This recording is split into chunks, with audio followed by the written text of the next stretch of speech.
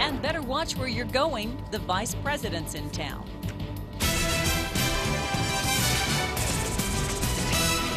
Good evening. We start off with a live look from Sky Ranger over Los Poblanos Inn in Albuquerque's North Valley, where Vice President Joe Biden has just arrived. He is in Albuquerque for a fundraiser there for the Obama re-election campaign.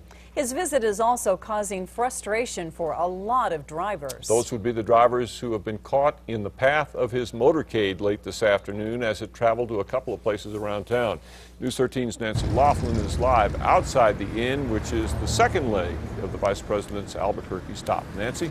Yeah, Dick, that's right. He got here about 20 minutes ago, and it's a $10,000 a person dinner here to meet and greet the Vice President. I can tell you security is very, very tight.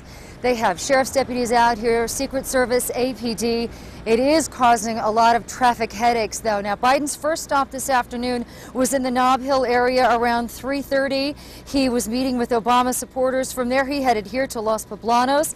Now, police shut down I-40 westbound as the VP made his way from Nob Hill to the North Valley. That caused a massive traffic backup on I-40 from Tramway all the way to Carlisle. Sections of Rio Grande were also closed. We've just been sitting here forever trying to get through. It's just annoying. It's an annoying expense for the city that's unnecessary. I don't mind waiting for something like this. Has to be done nowadays.